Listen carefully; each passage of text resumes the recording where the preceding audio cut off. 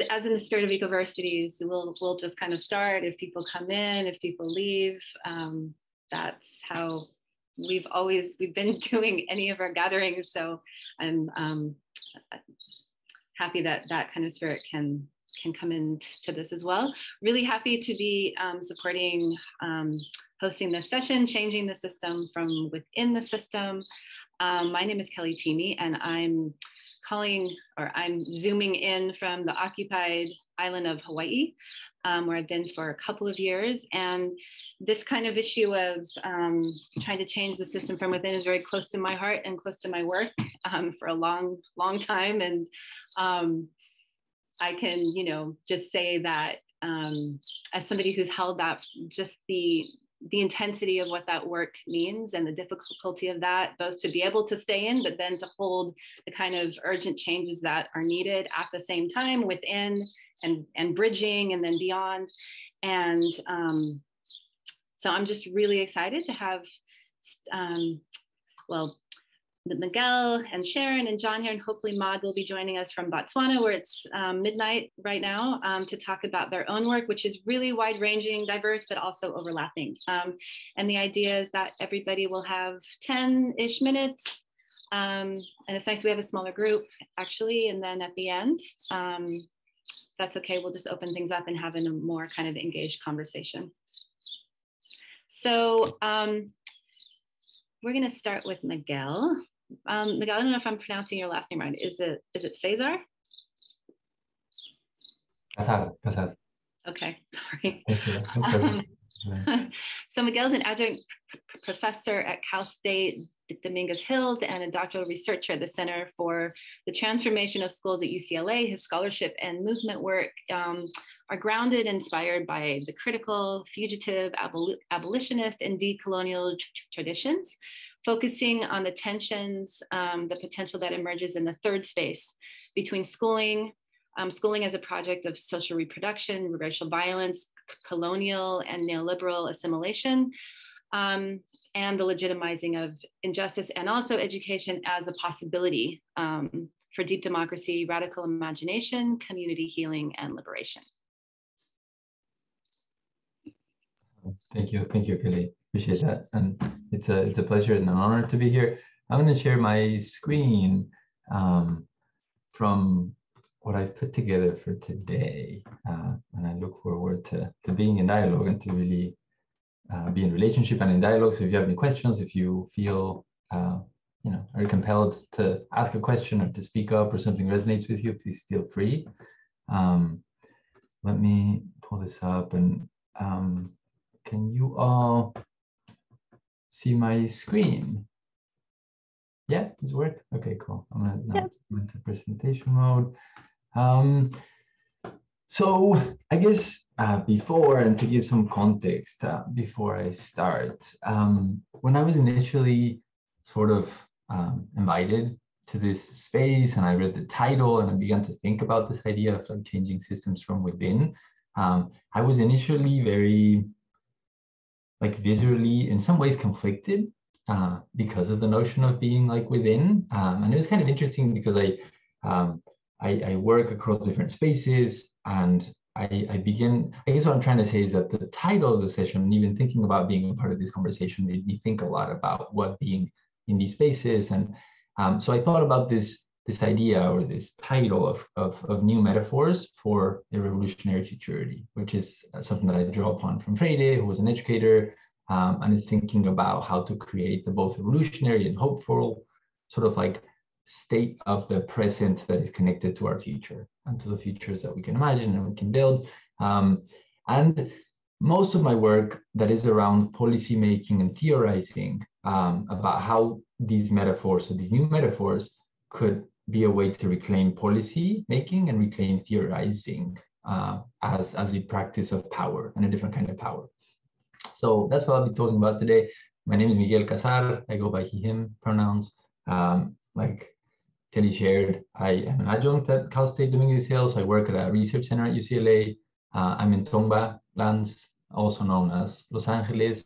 I also live in a whole bunch of different spaces, like social movements and activist spaces, a lot of them tied to, I'm from Mexico, and I started my work in education doing work around indigenous sovereignty movements in Mexico. And that's where I ended up in schools and thinking about how to reclaim schools as places where people could come together, imagine different kinds of futures, build and fight and struggle towards those futures.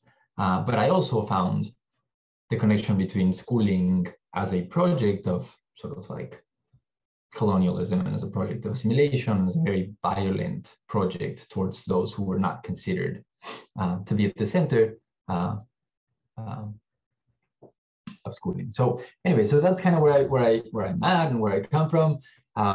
I put this here just as a way of introduction because I think throughout my life, I've been inside and outside often, and I always have to move between these spaces.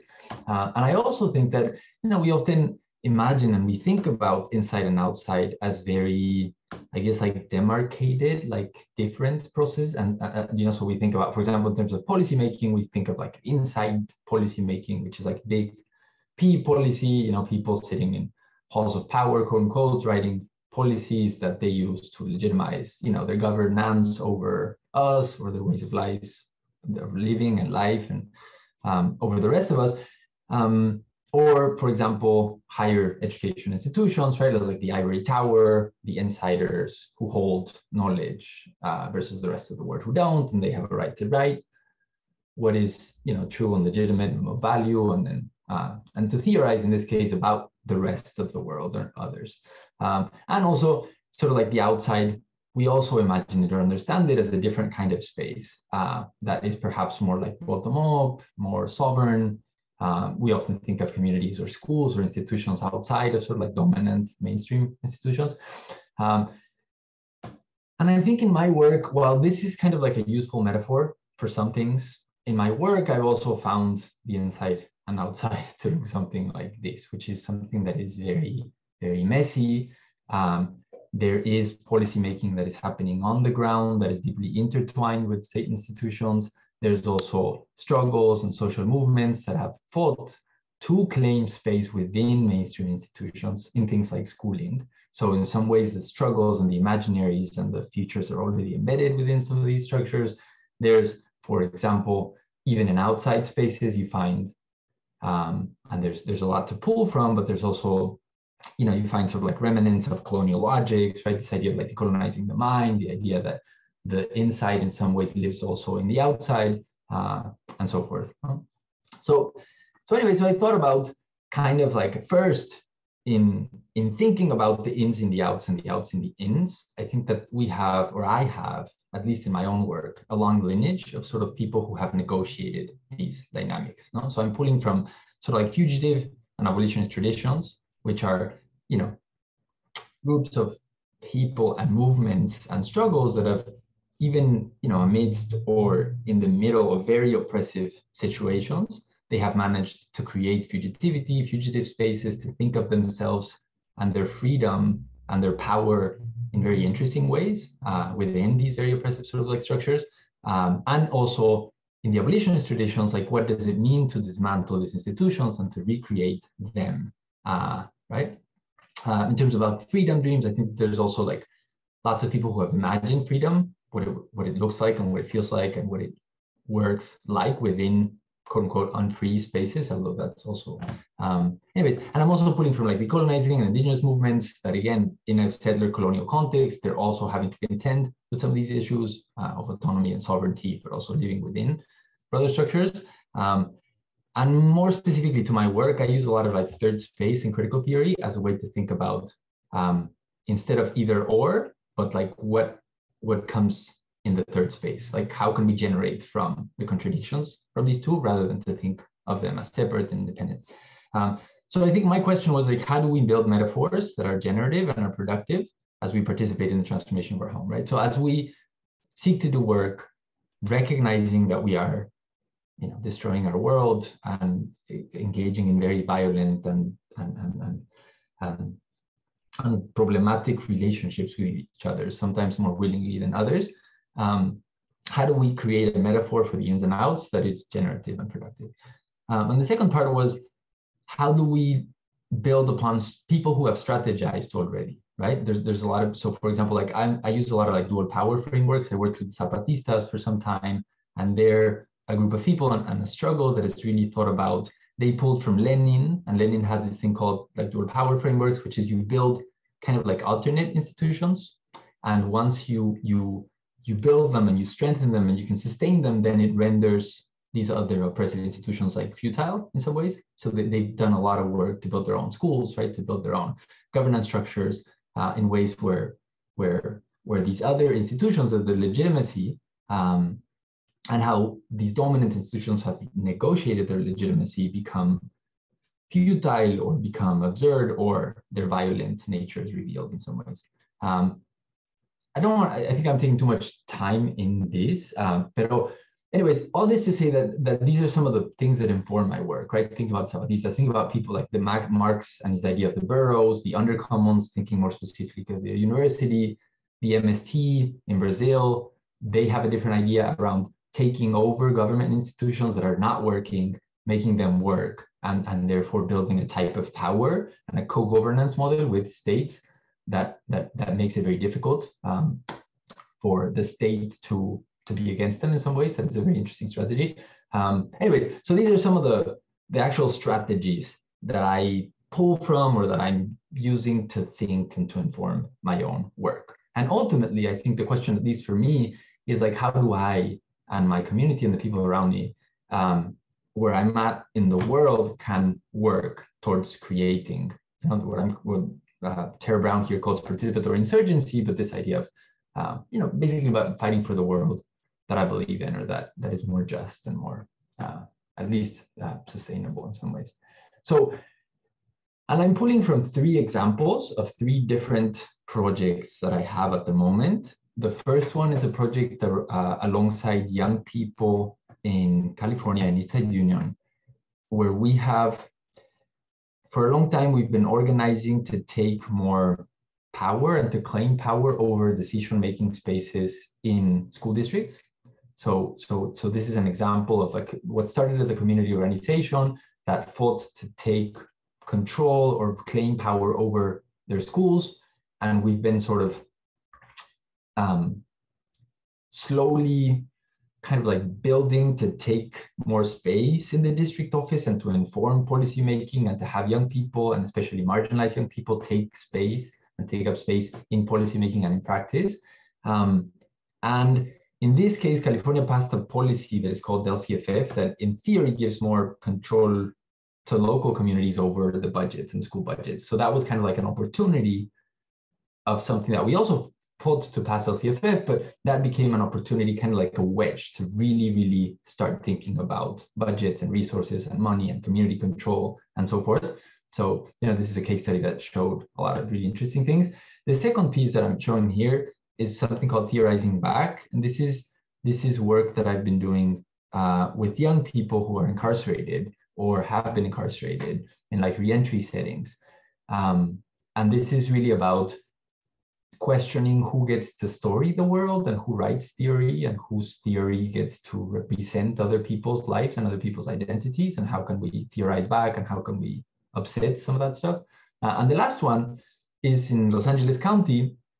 For a long time, I was a part of a collective and a coalition of organizations that were fighting to defund school police. We were fighting to defund carceral institutions, probation. They got piles of money, and to kind of like move that towards a more caring, kind, loving infrastructure in LA County, just infrastructure in LA County. And what was interesting about this is that it was a long struggle. We won, and now we're at the space where we are building an office of youth development. We're planning for the building of an office of youth development, a department of youth development, actually, that is going to have a lot of resources and power over the county. And we're thinking about how to create participatory governance structures for this office so that young people that have been system impacted can guide the work of this space. So anyways, those are kind of like a summary of these 3 projects. And I know I've said a lot, so hopefully I'm making some sense, but and hopefully I'll try to put these together and to think of how the three of them kind of like operate within, but also without. And often, some of these live in higher ed, have people from higher ed, live in schooling as a dominant institution, but also have community orgs and activists and these other kinds of spaces. And the three of them are negotiating the complexities of doing this work, sort of like in and out systems or inside systems. So I think, this is the first one, and it started as a space of praxis. We started with young people just hosting these conversations where we got to read together, and they would bring, we'd read like Freire and Fanon and sort of like very critical literature, but also like Tupac, and they brought their own work and we wrote together. So it began as a space of praxis inside the prison. And interestingly, often we think, and specifically thinking about sort of like abolitionist or fugitive spaces, we often wonder whether there is a possibility to have liberatory and emancipatory spaces within very confined, oppressive structures like a prison. So the original intent is, how can we incubate this type of work? And it led to us writing this book together, because they started recognizing that everybody was speaking about them, right? There were tons and piles of books about pushouts and dropouts and criminal youth, right? And they became sort of like a hanger for all kinds of people to hang explanations on their stories and their identities. So we decided to start theorizing back. So we've been writing a book together, and it's been really interesting. We've been reading social theory about them and then writing a book together. And I'm going to skip this, but one of the things that has come up is that they're coming up with some very interesting ways of navigating things and theories that, for example, like the contradiction between structure and agency, and how we often think of whether, young people choose, or whether it's like structures that choose for them, and like it has implications for the justice system. And so they begin to use, I probably am at the 10 minutes. Okay, cool. Alrighty, I'm gonna try to rush. It's all good. It's all good. No, I always talk too much. I appreciate it. Anyway, so that's that.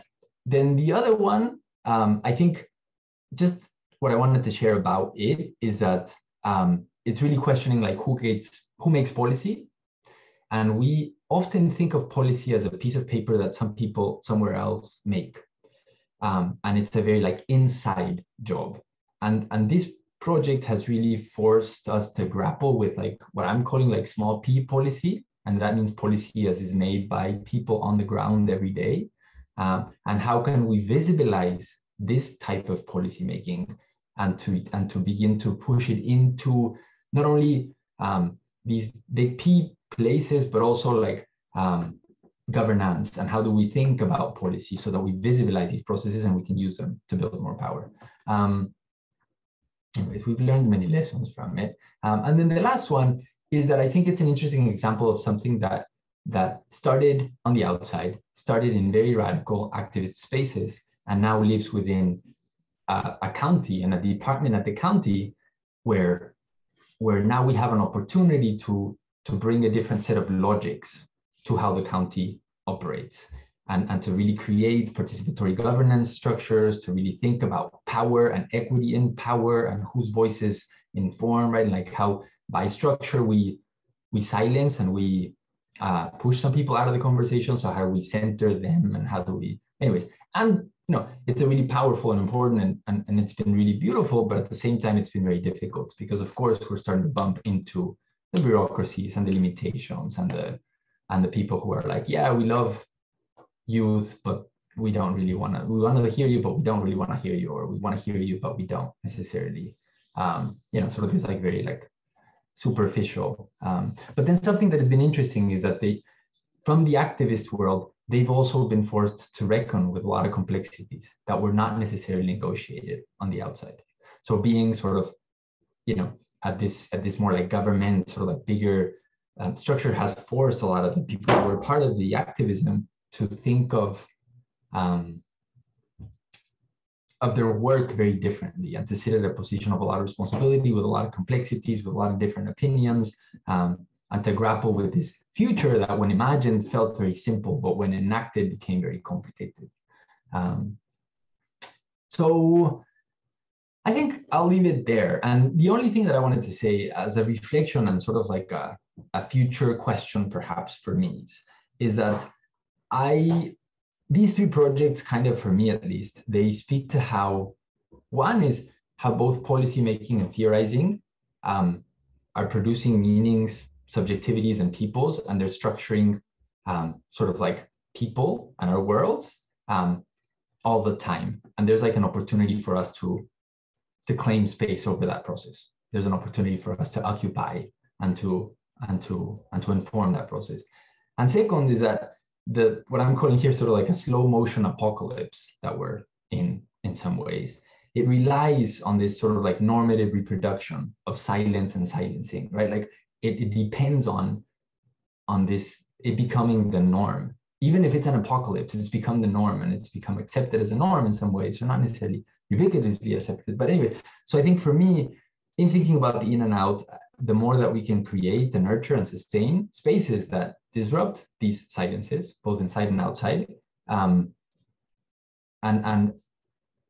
kind of like negotiate the contradictions both of being in the inside or the outside, the better we can situate our work and ourselves as connected to like a broader struggle for justice. And I'll leave it there. Thanks, Miguel. Wow, there's so much we could go into there. I hope we can. Does anybody have any kind of, any burning questions, or can we hold them until the end? It was really beautiful just hearing about the disruption of boundaries, between you at the university, between these confined spaces, between county governments. So, wow, thank you so much. So Sharon Stein is going to be our next speaker. I haven't seen Sharon in 5 years? Last time I saw you was in the jungles of Costa Rica, the second Ecoversities Alliance gathering. It's great to see you, even if on a screen again.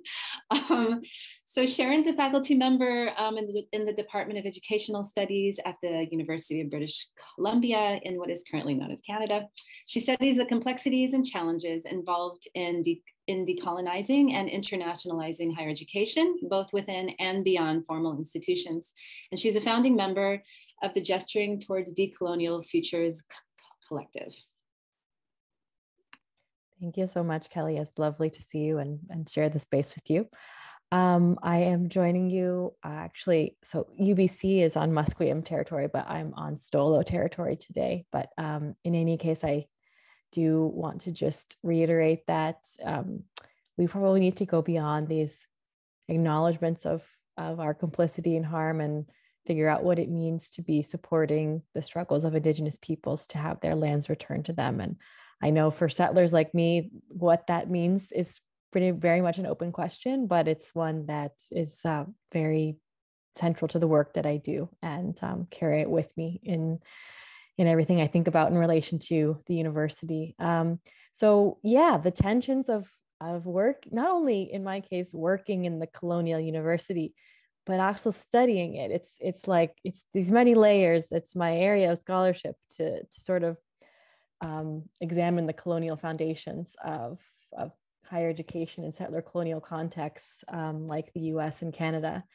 And it's been an interesting journey, to be sure, of moving in and out of these spaces in conversation with so many different kinds of people, with so many different perspectives about what the university is and what it should be. And I've found that one of my roles in all of that is as a kind of translator within and beyond the university. And it has been quite an education. I feel like I got a second PhD in just like that translational work of work going between Indigenous community spaces, between activist spaces, between the university, and then within the university itself, there's all these translations. And it's actually a fun challenge in some ways, and it's not easy. And I think, I've come to a place where I realize that there's no pure space in any of this work. Everything we do as well, I'd say as a settler like myself, whether I'm in the university or not, I'm bringing that colonial baggage and that colonial debt with me. And what that looks like depends on what work I'm doing. But just because I leave the colonial university doesn't mean the colonial university leaves me. So, I work with Gesturing Towards Decolonial Futures Collective, as Kelly mentioned, and we are an interdisciplinary, international, intergenerational collective of, yes, academics, but also artists, educators, students, Indigenous communities. And we really work at the interface of these questions about systemic colonial violence and ecological unsustainability. And we do that in many different contexts. And I think we really see our role not only in that like translator role, but also in the role of supporting the people in those spaces who want to catalyze change. And that is in the areas of education, of course, but also arts, conservation and sustainability, philanthropy, people working in science, people working in health, food systems. And we also have another set of relationships, which are relationships with Indigenous communities in Canada, Brazil, and Peru. And trying to navigate all of those different relationships is really also another, maybe a third PhD of that different kinds of relational work. And trying to put ourselves at service of what is needed in these different spaces in order to move us towards healthier possibilities for coexistence. Always with that sense of accountability to, let's say, everyone and everything, but in particular accountability for our complicity in systemic, historical, and ongoing violence. And we do that through creating different kinds of pedagogical, artistic, and embodied experiments that try to work with identifying, interrupting, and healing the harms of colonialism. And these are not just intellectual experiments, but also affective and relational ones. And like Miguel, we also draw on many critical literatures and also the insights of our collaborations with Indigenous communities, which is something we try to do with trust, respect, reciprocity, consent, and accountability, as opposed to the tendency to approach it in an extractive and appropriative way. I wouldn't say we always do it well and we always succeed. There's lots of failures involved, which I'll talk about in a second. But I think the people in the collective as a whole kind of realize that we need people in all different kinds of spaces doing this work and pushing to the extent that it's possible in their space, meeting the people in those spaces where they're at, identifying the ones who can catalyze change. And it depends on our positionality. It depends on the opportunities that present themselves. And it also depends on our sort of individual gifts. It sort of dictates who does what in relation to the collective. But I think collectively, we are trying to identify the cracks where these things can move. And one of the things in terms of institutions that we've identified is that even within the institution, you need different kinds of critique. So we've kind of identified about 5 different kinds of critical interventions within a space like the university, within and sort of outside. So you have the refusers is the first group, the first set. And those are the people that don't want anything to do with the university. They don't even want to speak back to the university. They're just like, fuck it, goodbye. And that's important. We need all these just as a preface. And then we have also the barkers who are kind of at the edges of the university, pushing the university like, we need reparations, we need land back, we need sort of demands that the university it's legible to them, but they're not going to take seriously unless they really have been pushed beyond, unless public opinion changes, as it is shifting, I think. But we're not there yet. So you have the barkers who are pushing and who the university attends to only if it feels like it's going to hurt its PR, if it doesn't. But then you have sort of like, I would also say the barkers and the growlers, who are people who are kind of in the university, but sort of at the margins. The growlers and the stompers in the universities at the margins, and kind of showing that, it's the status quo needs to be interrupted, but not pushing so far that they get pushed out of the institution altogether. And I think the last piece would be the steerers, we call them, like the people who kind of do have some relationship to those in power, to the point where they may even be consulted about like, oh, okay, I see that the refusers and the barkers have a problem, but I don't really understand why. And I don't understand what it means to us. And so the steerers and maybe even the stompers can sort of do that translational work. And maybe something's possible, knowing that it can always be co-opted and that the machine is much bigger than we are. So I think sometimes in these different critical spaces, we see each other as in competition with each other. But there's also a way of thinking it as an ecology of critical interventions. And if we strategically work together, then that's when I see the most change happening. Where we work, for instance, with the refusers, and we say, we go to the institution and say, they're not even going to get involved, and here's why. Or this is why they're so angry and they sign a petition and they're occupying your office. And I think, it depends on even the issue in which, like, I might be a steerer in relation to one issue and a barker in relation to another. So I think we all have to figure out what our different roles are, but mapping these different modes of critique and the importance of them all has been really useful in kind of navigating in the institution and staying somewhat sane. And then I think the last piece also is that if, as we kind of have the analysis, these institutions, not just the university, but many other modern colonial institutions, are probably not sustainable in the long term, neither kind of ethically for sure, but also even sort of practically speaking, then you can move to a space of disinvesting from the institution without necessarily leaving the institution. You might leave or you might not, but you say, my investment is in the possibility of a different kind of future. And the institution may be a place in which that can be supported by funneling resources outside of the institution to other spaces, or for using the time that we have in the university to plan other things and work with other communities.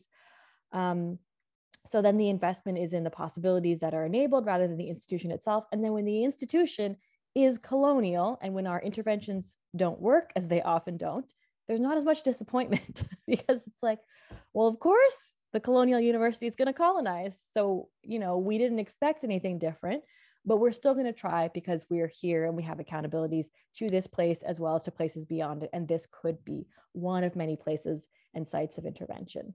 So I think the last thing I want to share is just recognizing that whether we're working in the institution or not, there is a lot of inevitable mistakes in this process of trying to imagine something different of education, whether higher education or otherwise. And I think in the collective, it's really important for us to have that hyper self-reflexivity about learning from our mistakes so that we don't continue to make the same mistakes.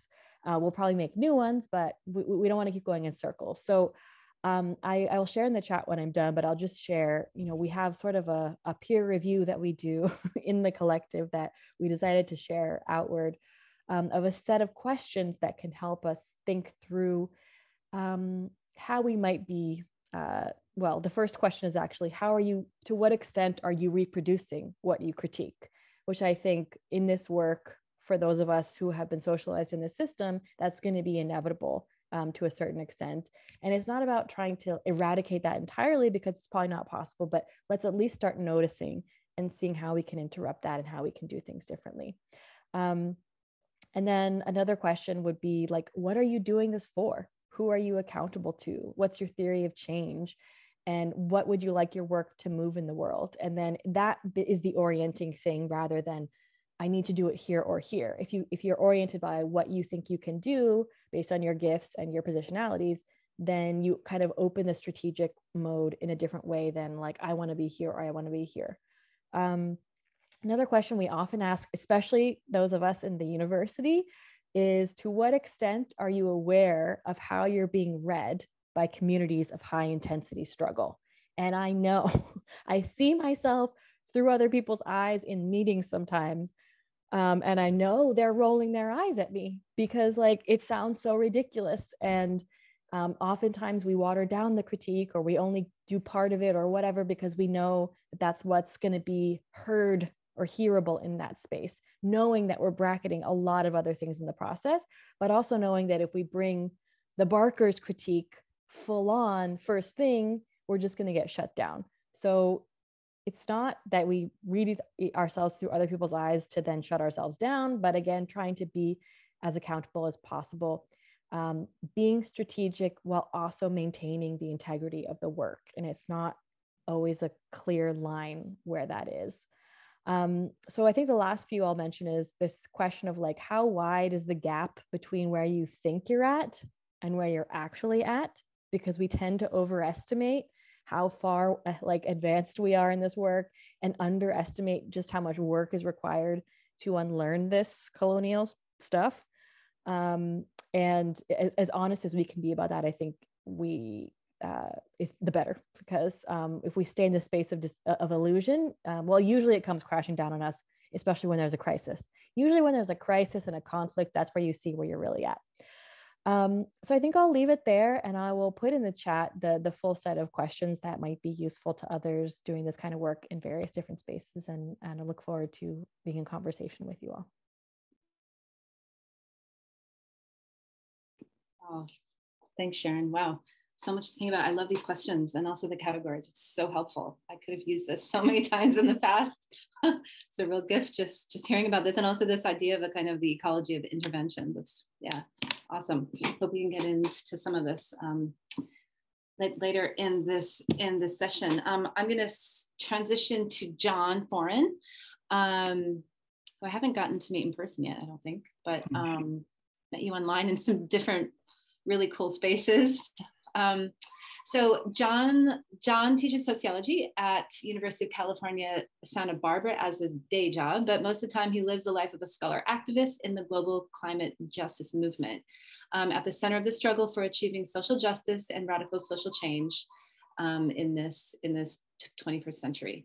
One manifestation of this locally that he's really involved in is the Eco Vista Eco Village that he's been working on dreaming into existence with a group of other kindred folks.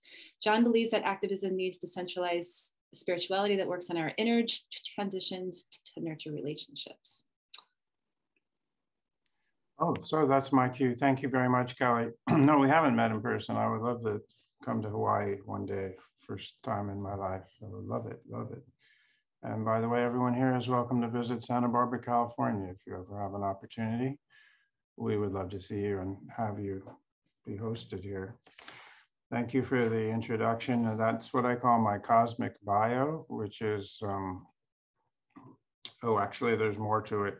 Yeah, let me read a little bit more of my cosmic bio by way of introduction, which I think is appropriate in this group because I've fallen in love with ecoversities over the last year and a half, and I've been to so many wonderful gatherings, and to have this chance to participate is thrilling.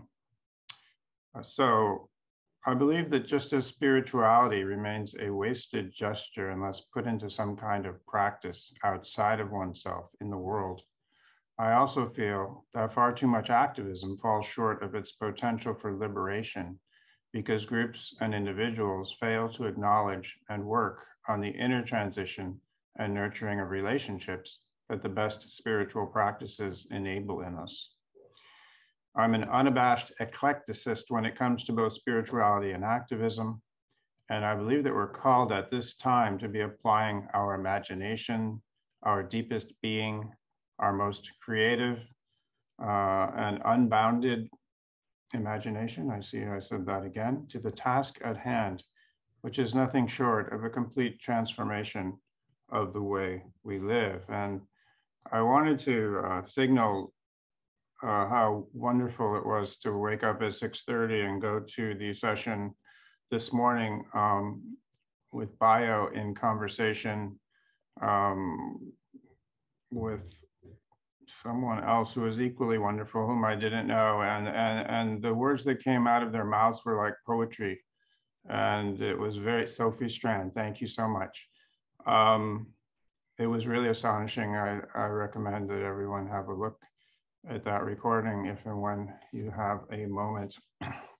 So yeah, I teach at the University of California, which likes to call itself the best public university in the world. It's a set of 10 campuses. I'm on one of the smaller ones in the lovely town of Santa Barbara, California, 100 miles north of Los Angeles. Actually, the university is 8 miles to the north of the town of Santa Barbara, and this is relevant because adjacent to it is a community of about 20,000 people living in a square mile right on the Pacific Ocean called Isla Vista. And in Isla Vista, 80% of the residents are between the ages of 18 and 24.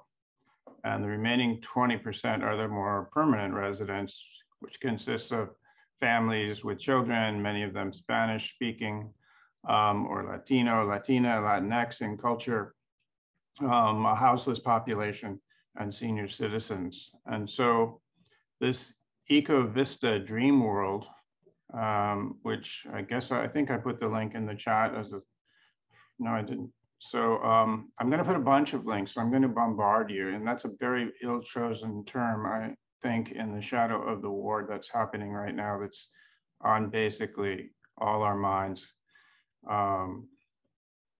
And I'm actually going to suggest you take a moment of silence right now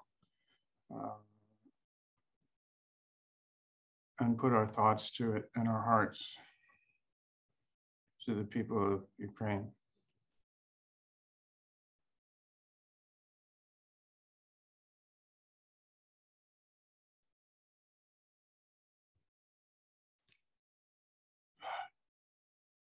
If you teach on topics, if you have the luxury, the opportunity, the privilege of getting to kind of choose the topics you teach in a university, which is kind of my situation, 32 years, my whole career after my PhD has been spent at UC Santa Barbara.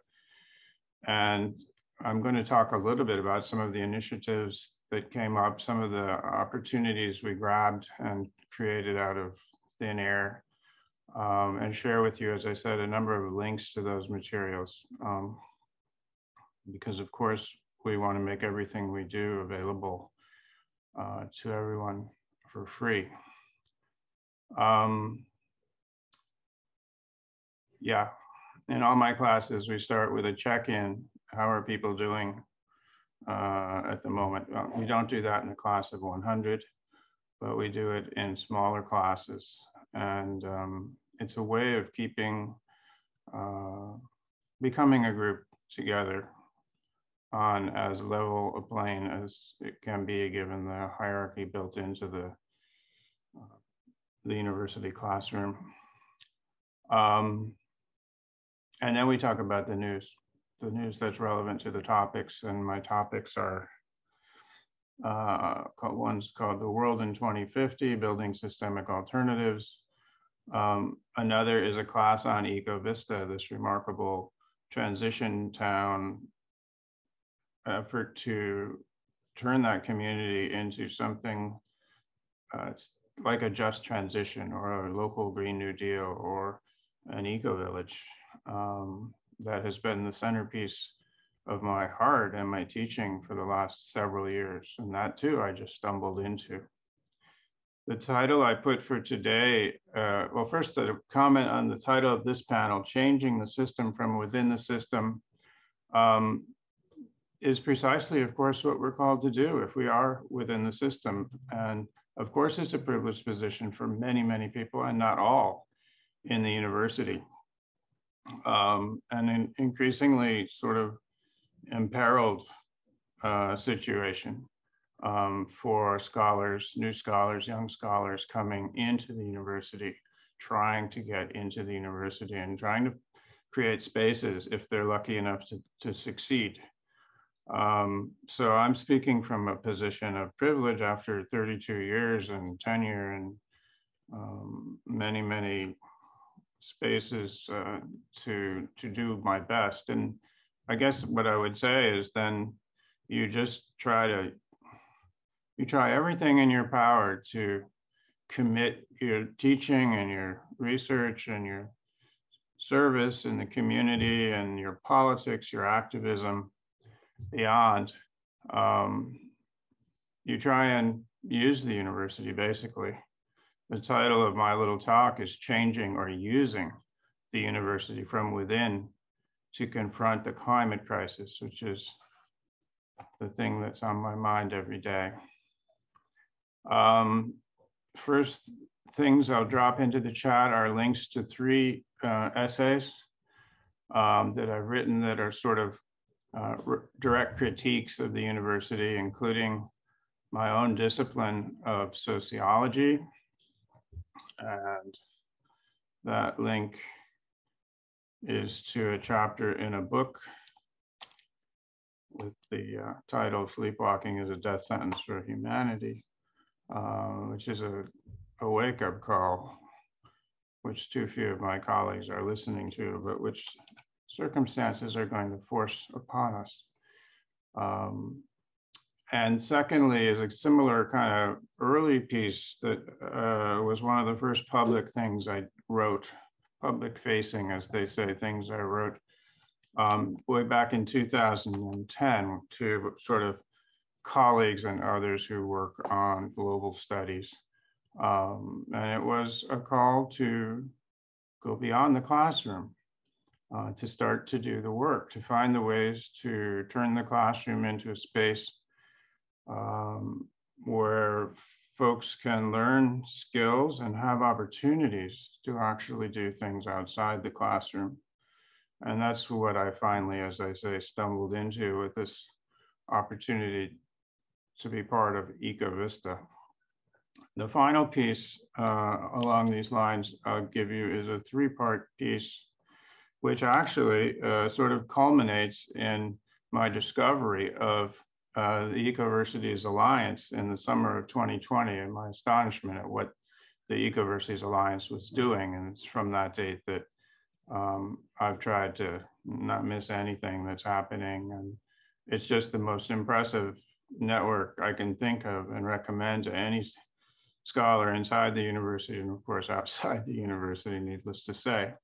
There's so much to learn in these spaces. And it just, again, I'm just touched in my heart and my soul and with the people that I meet. And that's true generally of activism as well, which is sort of the secret I tell students, that it's fun to do these things. The people that you meet are amazing. And the things that you can do together will astonish you. The other couple of projects are networks of radical educators that I've had a chance to be part of. One is on the campus of the University of California, and it's called the Environmental and Climate Justice Hub, which has been going 5 or 6 years. And one of our main activities is to hold an online, what its originator, Ken Hiltner, in the English department modestly calls a nearly carbon neutral conference. And I gave you the link to the one from 2019, which is about teaching. And these are pre-recorded talks. Now on Zoom, we all do this. And, you know, again, one of the unforeseeable outcomes of the pandemic still very much in progress, is that networks have sprung up everywhere and connections have been made. And, you know, Ecoversities itself, I understand, had face-to-face meetings and when it was founded that were transformative for folks. And of course, I'm jealous of that. But I don't think we live in a world anymore where we can fly to some place, those of us who can in the first place afford to do it, to do this kind of work. And I'm naturally very proud of Ecoversities for joining the sort of movement to do this all online. It's one of the, it's a ridiculous contradiction in terms for climate scientists and scholars to fly to conferences to give a 15-minute talk about some minutiae of the discipline to a small group of other people that is not recorded, and just for nothing, to be honest. And that's pretty much my critique of my discipline. Too much of it is wasted, the way we write, the audiences we speak to. We really have to break out of that at the same time as we make sure that the university doesn't take our job away for not publishing the sorts of things they want us to publish. The second network is a bit larger in scale. It's a network of the UC and California State University systems. And Miguel started us off as a representative of that amazing system, the largest network of university students I've ever heard of. And it's called Next Terra, Next Earth. And what we did was create this group drawn from many disciplines. We created a website for teachers at the university and high school levels and students on the climate crisis, climate justice as a response, and critical sustainability is kind of a gesture in the direction of systemic alternatives. And it's organized by topics, and I get to do climate justice movements and systemic alternatives, the latter very much influenced by the Pluriverse Project, the amazing book that Ashish Kothari and many others brought out, and the Global Tapestry of Alternatives, the network space that is taking that work forward. And when I teach about systemic alternatives, which is my passion, we all read Pluriverse. And to be in those spaces, they have a network too called Pedagogue, which stands for some crazy acronym. That's about to, I think, become more and more public, and I'm sure is aiming toward Ecoversities Alliance, just as the GTA itself is. So I think I have to stop. What I wanted to stop with was a couple of connections to the work that we do in the community. And that is the link to the Eco Vista itself, a very DIY, you name it, you get to try it project that's been going for 3 or 4 years and has great dreams and some successes. And then a piece I wrote about it, which will give a more rich sort of way of thinking about it. But the website itself is very rich. We have a climate justice press. We're publishing books, fiction, nonfiction, children's materials, poetry. Again, to create a press where people who couldn't publish perhaps, or don't want to publish their work in restricted spaces can come, and we'll be more than happy to publish you if it's relevant to the general project of co-creating the world that we hope to live in. I'll stop there. Thank you. Thanks, John. Wow. Addie, I don't know if, I just want to make sure we can save also the chat alongside the audio recording, and we can have that available for everyone too. Yeah, I'd love to open up. Sorry, yeah, I'm actually not able to save the chat on my iPad. Do you know if, is someone else able to? I can save it. I always save the chats. I'll do that for you, for us. Thanks, John. No, I've done it once before too, but I don't kind of, yeah, I'm definitely not Zoom fluent either. So I think it'd be great if we could just open things up. If anyone has questions, comments, thoughts, and maybe stretch a bit as well. I know I need to, but we can, yeah, just spend the rest of our time having a conversation. Would anyone like to start?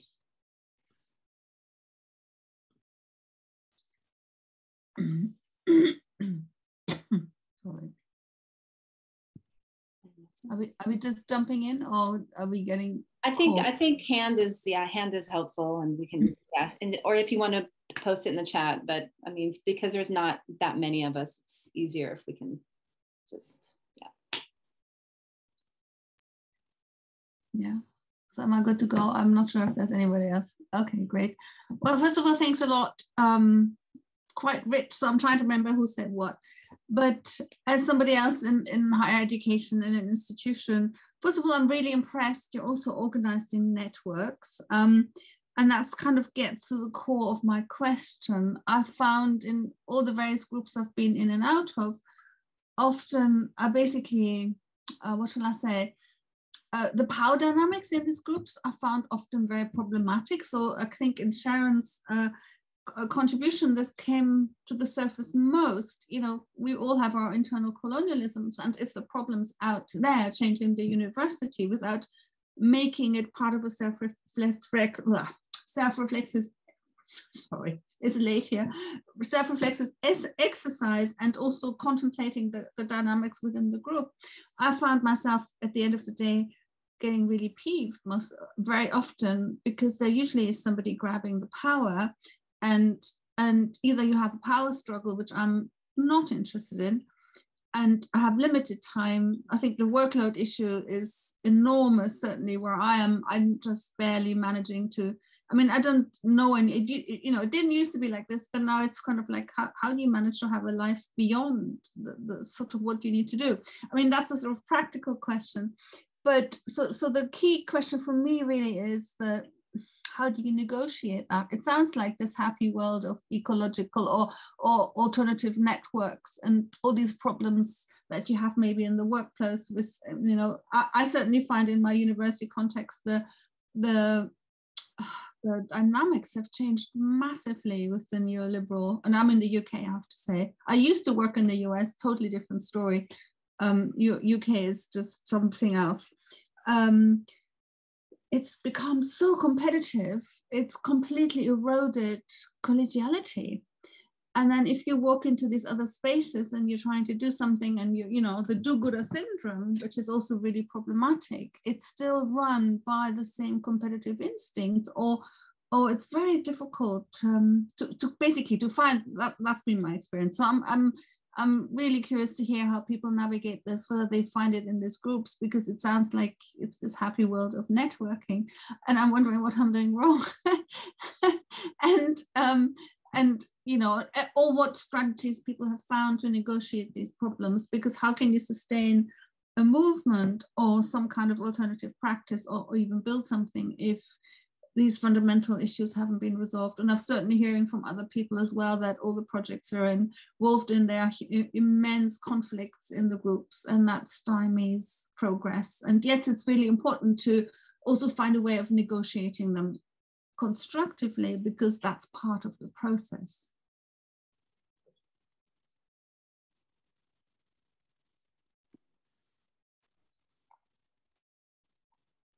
I think just Sharon, Miguel, John, anyone else? Yeah, let's just.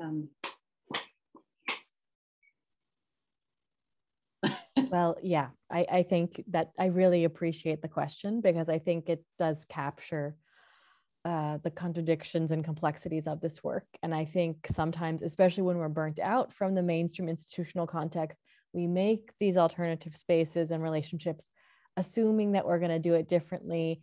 And I think, usually to some extent we do, and to some extent we reproduce the same problem. But there is a tendency to romanticize the alternative space as something that's going to be free of that. And then that's usually disappointing. So I think that's why I shared the link about learning from failure, because so much of our learnings in the collective, including the things that we share, they start with our own learning and our own mistakes, even internally to our dynamics. And, we try, the people who have these stable, steady jobs, like in the university, to redistribute as much as we can, but that doesn't, flatten inequities. And I think, what we have tried to do, like for me, I feel I have two jobs. I have my job in the university and I have my job in the work. I call it the job in the work. And luckily for me, the job can subsidize the work, not just for me, but also for other people, which is, one way of trying to negotiate this. But I think it's absolutely true. We need to learn to have difficult conversations without relationships falling apart. And usually we gravitate toward either going along to get along and not avoiding the conflict, or we do this thing of competing for who's the most critical or who's the most radical or whatever.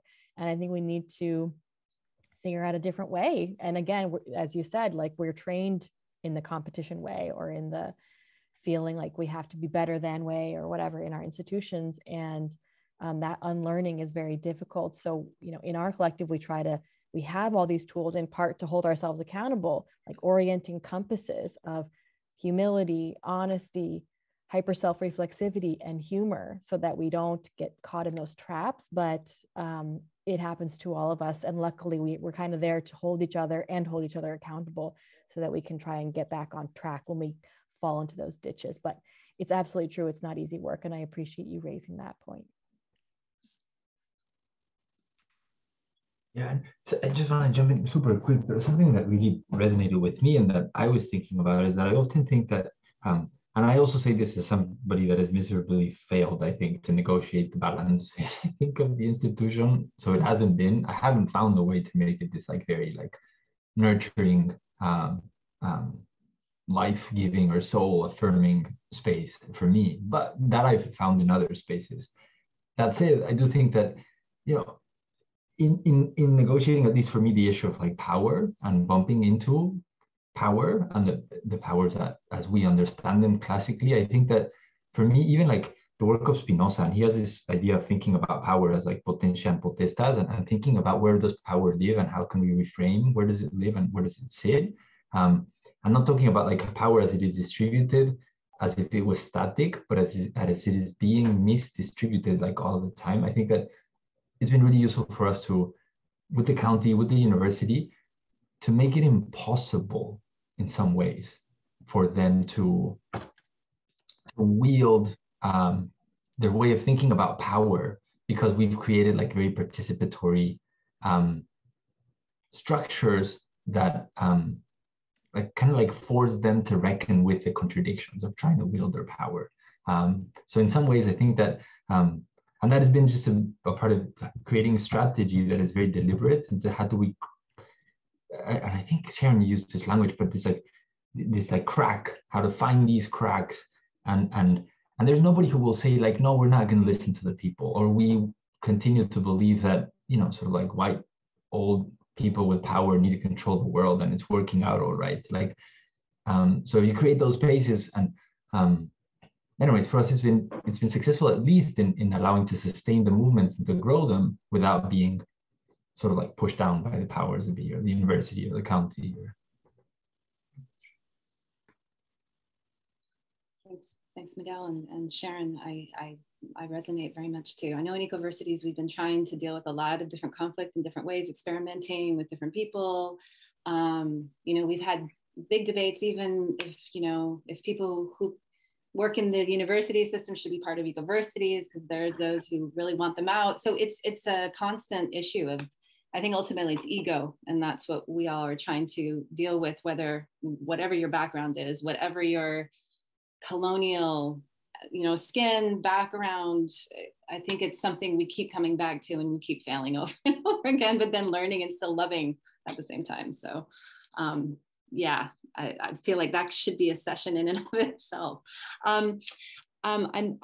Is it USA? Yeah, it's also. It's like horsehair. Yeah. No, I'm just thinking that there is so much shame, I think, in this question, because we are and often sort of an identity of the new person, and then we're not no good at all in doing this. But for me, it's been quite a recent, and I just sent off a thank you to Sharon because I read her article, very, very recent, and I was so encouraged by it. So instead of, because I've been working 30 years on the edge of the university and outside in all sorts of projects, so I'm very familiar with this question, and then to look at it as, I'm going to look back at it and try to learn from it instead, and try to look into the shame and that instead. So I think this is really, really an important question, Renate. So thank you for bringing that up. So much shame.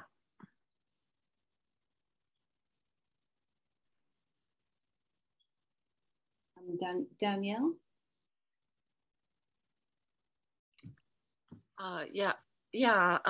Sorry, just a little nervous. First, I just wanted to thank everyone for what you shared. I think my question has to do with being a new scholar, as John mentioned. I just graduated in December with my PhD, and I'm really feeling everything that has been said already, and trying to figure out, can I survive to even attempt to change the system from within, or should I just like go in a different direction, or is there a way to you know, dance in the cracks or walk that line? So if anyone has anything to share related to that, I would appreciate your insights.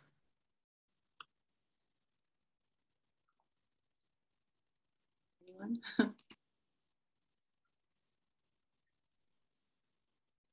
I'll say something super quickly, but I always feel that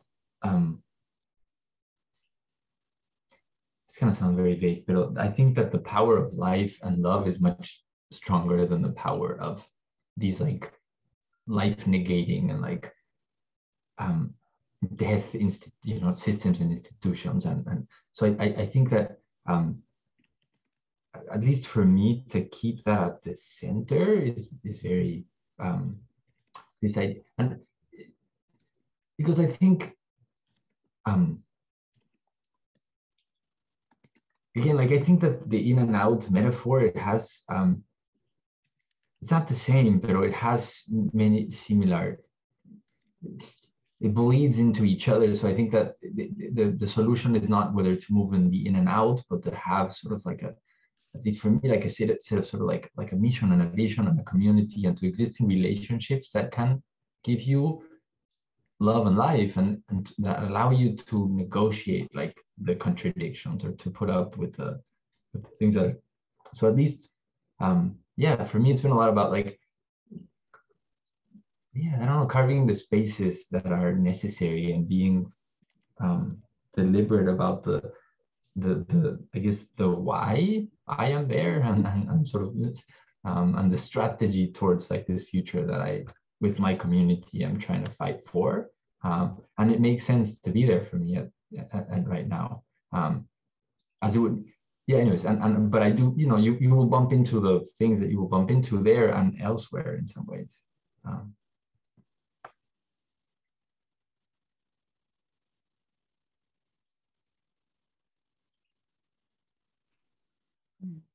Anyone else want to share in response or anything else? Caroline, I don't know.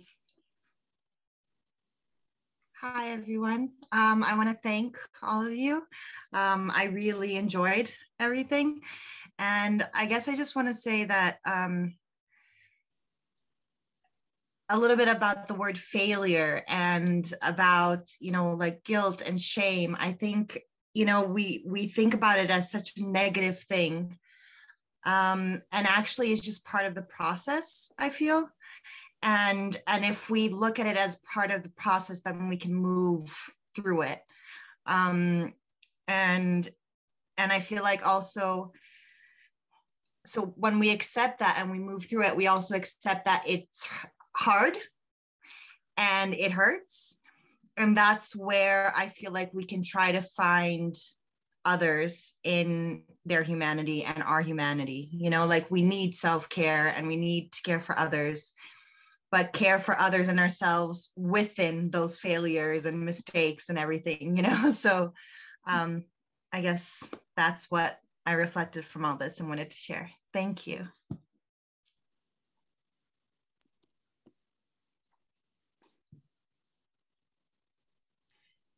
I don't know if it's good advice or not, but following on that and the theme of failure, I think if you do get into a university space, which is a big if, and that's kind of the biggest hurdle of all, if you manage to find yourself there, you know, it's important to kind of reckon on the fact that within the academy, yeah, there's competition. You know, if you're trying to publish in a journal, it's just a heartbreaking process. You will get rejections, lots of rejections. And I think what one should tell oneself is that it's all a rigged game.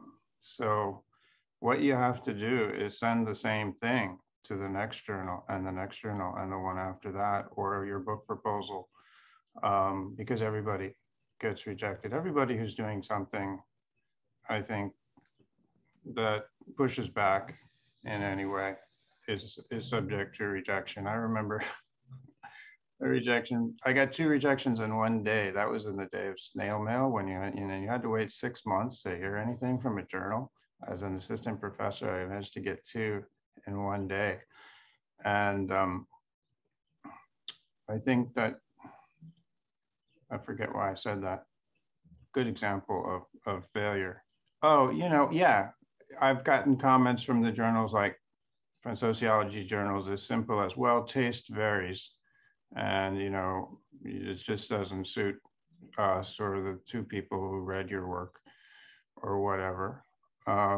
But I find that if, and same with grant proposals and all the things that are out there, if you keep going through that and you sort of recognize that it's not you at all, it's just the system that all you have to do is get it in front of one person who understands, or 2 people who understand. And that's pretty much a random, idiosyncratic, serendipitous kind of thing. But if you keep putting it out there, you're more likely to hit on it. And if you don't know that, and if you get discouraged from first, second, third rejections, you'll never get to that place, which is there, I believe.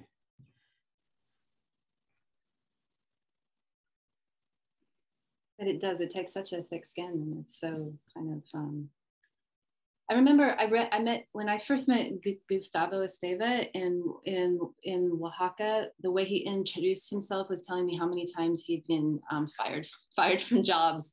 And there was a long list. You know, I was fired here, and then I went here, I was fired, and then I went here and I was fired.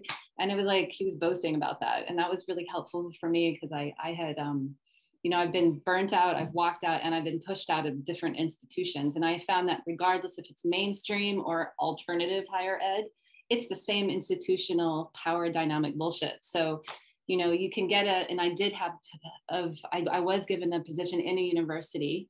People said, oh, it's like gold dust, it's so rare. And I didn't feel like that very early on. And I kind of kept that. But, you know, like Sharon, you were saying, like the integrity of what you do, or it's also like, there's always hopeful. I still am very close with some students I had, with other faculty members, where we created our own spaces of, you know, liberation. We started this wonderful group called the Amateur Academic Adventurers Club. A bunch of faculty, we sat around, drank wine, ate cheese, and we're not allowed to complain about work, just about ideas. And that really got me through things. But I think it's just creating whatever spaces you can, you know, just to keep that positivity and support, because higher education too, as a PhD student, as a student in general, as a staff or faculty, it's very isolating. So I think prioritizing that networking, collective relational making is really crucial. And that can always happen, you know, heart to heart, whoever having that space, I think we can always empower ourselves and the situation to create that. So sorry, I didn't mean to talk for so long, but would someone else like to share? I had my hand up, if it's okay. Hi, everyone. My name is Ala, and I'm coming to you from Tla'amin territory, which is also known as Powell River in British Columbia. And I think what you were just saying, Kelly, is important, because I know Sharon talked about this around integrity versus being strategic. And I even found myself working for the last 10, 15 years with UNICEF and the UK government in various countries, reforming education, that I never had complaints about my ability to be so multicultural and diverse, but I never felt I was being my authentic self. I felt like I was playing a part. And recently, working for an Indigenous nation where I live, I've had 3 formal complaints in the last few months, and it really took me by surprise. And then I went, hang on, it's because I'm being my authentic self, and I'm trying to engage differently and think differently as a settler colonial, or a white settler here. And it really helped me learn and understand that it's not just me, it's the system, and I have to navigate that internal space. And one of the questions I had is, it almost feels like, similar to what Sharon said, there's this additional PhD that we all have to do in academia of learning around building our own resiliency and knowing how to be strategic. And I was sort of curious for all 3 of the speakers, as you start to grow a group or a movement, you end up needing more hands on deck to just do the strategy. Who's who? Where can we influence? How does this work? What's the feedback? And then it gets too big or too complicated. And then it feels like listening to all of your contributions, it can stall. And I was sort of wondering your experiences of trying to work within the system. Do you reach a point where something gets too big and it just kind of falls apart? How do you make space to do all of these strategic things when it feels like sometimes it moves away from the point of doing it to begin with? Thank you.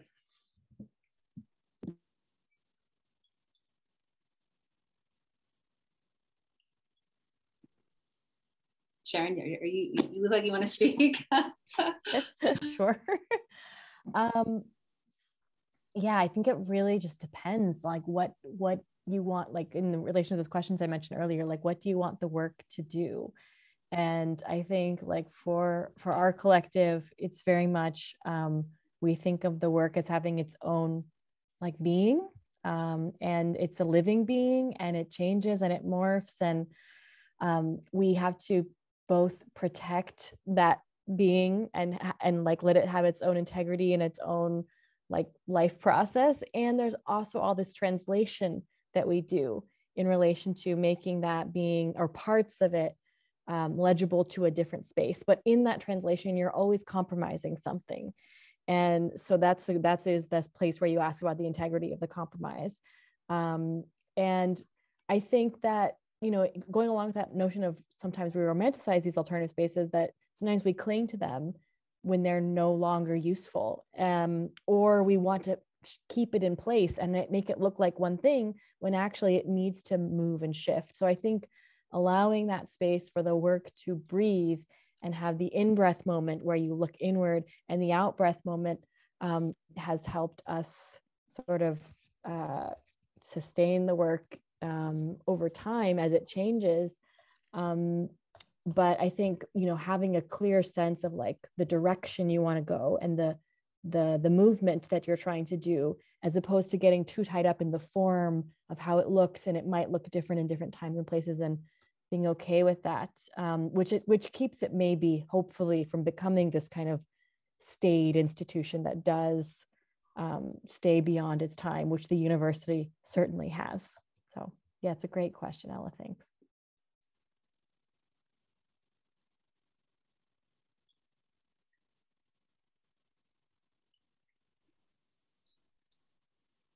Anyone else? I know Carolina had her hand up as well as a response to Ella, or another question, comment?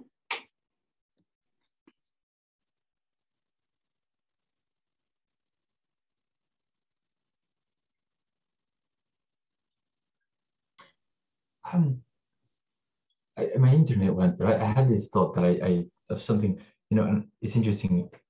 One of the things, something that I wanted to share is that, for example, prisons, and using it as a metaphor of an institution that is highly oppressive, highly violent, takes at least, well, yeah, a lot of what we consider or understand to be the freedom of people. But I was asked once, for example, like, can you do liberatory or emancipatory education or thought inside a prison, right? And many people will, you know, would think that you cannot. And in some ways, it's full plate with contradictions. But when you make space to visibilize that violence, it becomes a really powerful space to do emancipatory and liberatory work, and to imagine freedom, and to think about it and to theorize about different futures.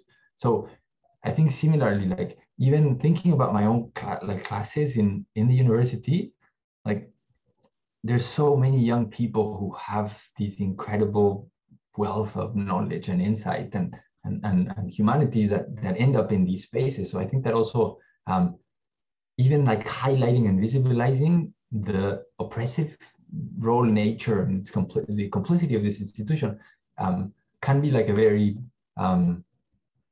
generative and very like radical like space. So, you know, and I think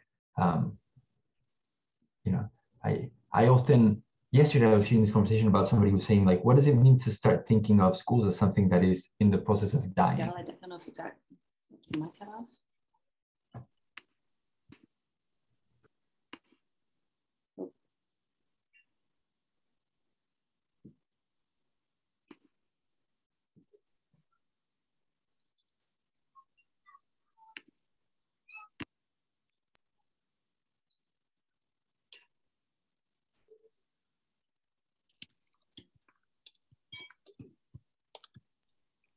I don't know if.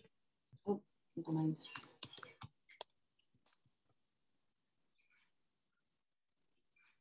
My internet's down. It's like up and down. So Hawaii has this happen all the time.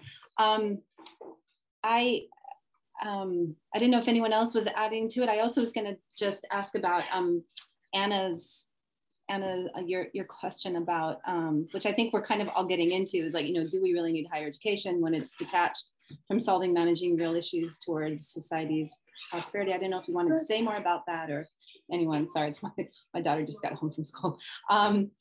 Or if anyone wanted to, if we wanted to comment on that too.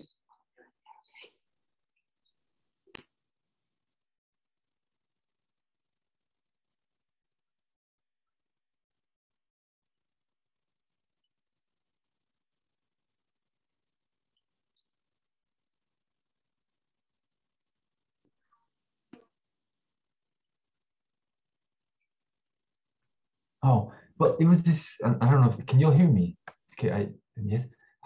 Well, this is a woman that's beginning to sort of like theorize, and she actually has been getting lots of pushback because she's starting to think of, like, the people who think about abolition, and they ask them about, like, do you really think that we're talking about abolishing schools? And they're saying, yes, we are thinking about abolishing schools. And interestingly, I actually got a rejection from a journal a week ago because they said I was too critical of schools. Sort of like, not all schools are violent places, right? So, and I was arguing, yes, they are extremely violent places, and we need to really denaturalize the amount of violence that is happening to young people in schools every day. So I think, I don't know, to the point of like schools as dying, I think her argument is it takes a lot of grief, and she was talking about grief, to process the thought of some of these things dying, and we need to work through that and consider a possibility if we in some ways are to entertain the building of a different kind of future. Like we need to allow ourselves to believe that that is also a possibility, and to kind of like grieve and process and think about what that looks like. And no, that's such an important question about the kind of grief going along with.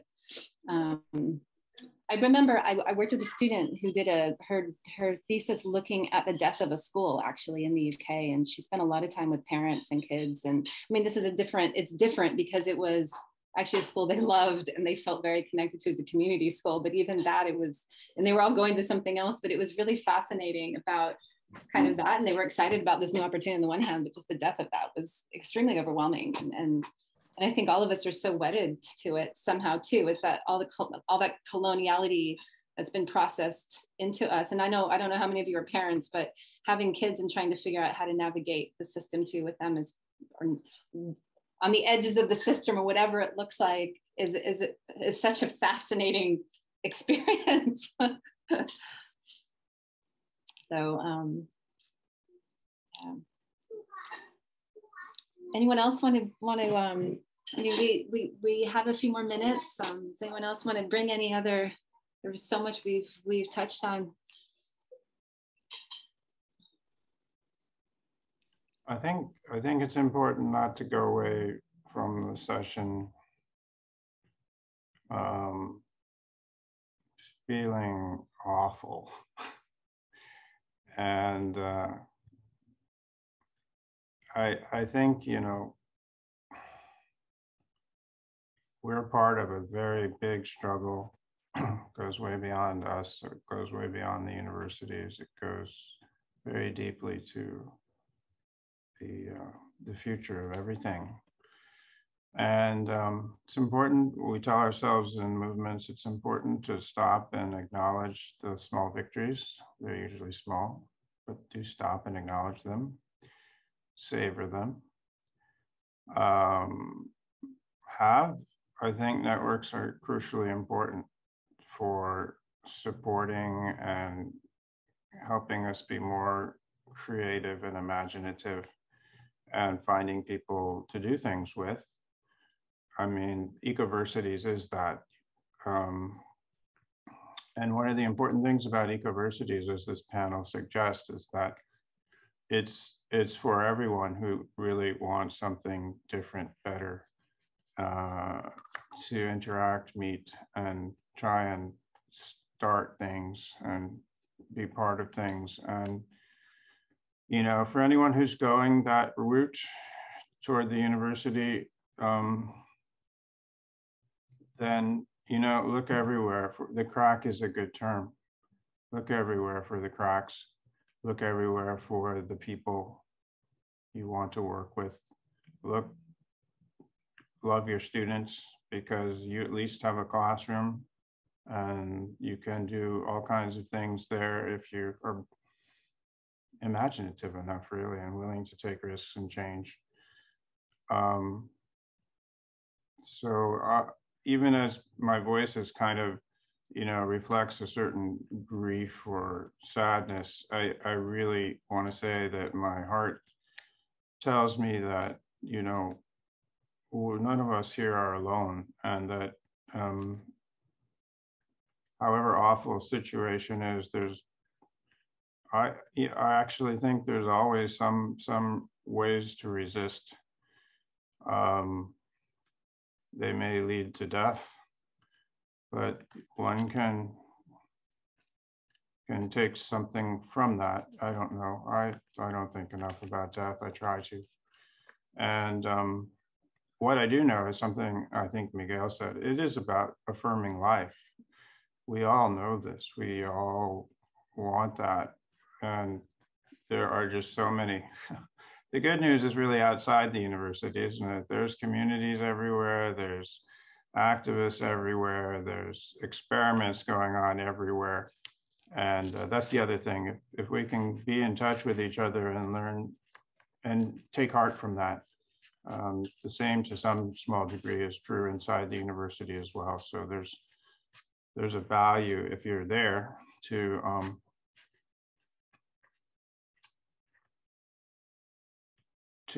I don't even know how to say it, be life affirming and look for those others and find them, and what I've already said, basically.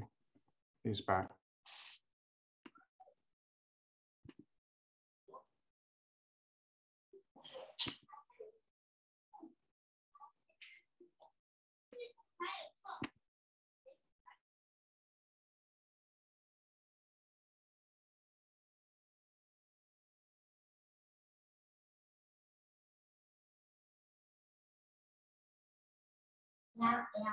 Can I share a thought?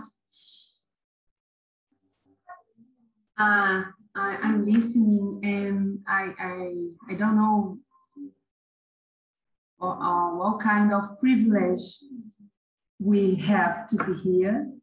And I said that because I chose, and I have privilege to choose, imagining a new kind of education and co-create and to go there. Meanwhile, I'm in the real world, in the organization that are so bad. And so I'm doing step by step to get there. And my choice is get out of organization, the university, and building a new one, an eco-university. It's my choice because I have privilege to do this. But here in Brazil, I work with several young people that don't have privilege to choose being in a university formal or don't be, because for most of them, being in a formal university, it's a chance to have a good life. So I think, okay, we disagree.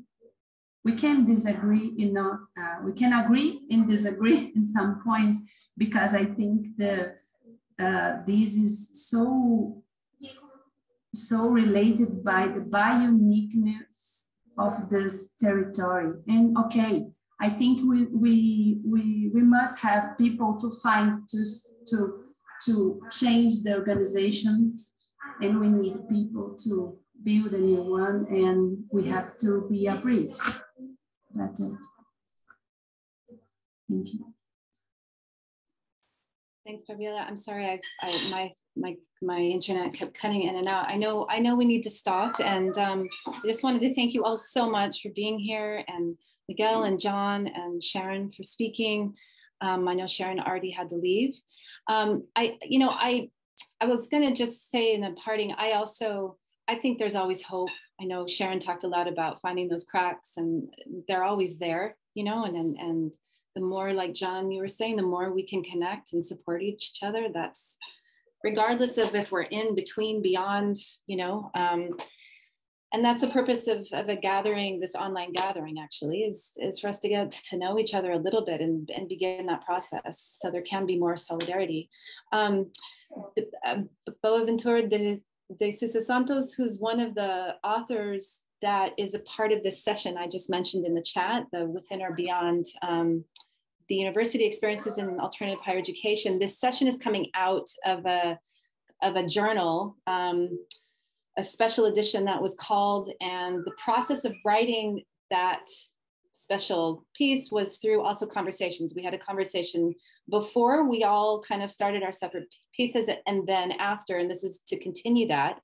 And in one of the articles, Boaventura de Sousa Santos talks about how, you know, we need to be addressing all these, I mean, it's urgent, but we need to be addressing all these, you know, beyond university, we need to do all these things, continue and really focus on that, but we also need to defend the within, and it can't be, it needs to happen all at the same time. And I appreciated that because I really appreciate his work too. So I just think that, yeah, it's really nice hearing all the vulnerability and the honesty and the heart coming through over the last 90 minutes. And John, thank you so much also for saving the chat. I know the recording's here, and there can be continued conversation tomorrow and beyond. So I just want to say aloha and mahalo, and nice to see all of your faces. And yeah, hope to be in touch again. Thanks. Kelly, can I just ask, the session with Boaventura de Sousa Santos, that's one tomorrow, 2 p.m. The one. Yeah, I mean, I don't know if he's gonna be part of that. I don't know if he's showing up for the session, but he's part of the journal edition where the people who are presenting are all authors. All the presenters, panelists are authors within that special edition. So, but the way it's being structured is as a conversation. So there won't really be kind of presentations. It's been planned for a while. So it's a long one. It's like 2.5 hours. So it's like a long conversation, plenty of time to kind of dive in. So. Okay, great. Yeah. All right, I'm gonna go see my kids, but it's so nice to see you all. Thanks so much again. Bye. Bye.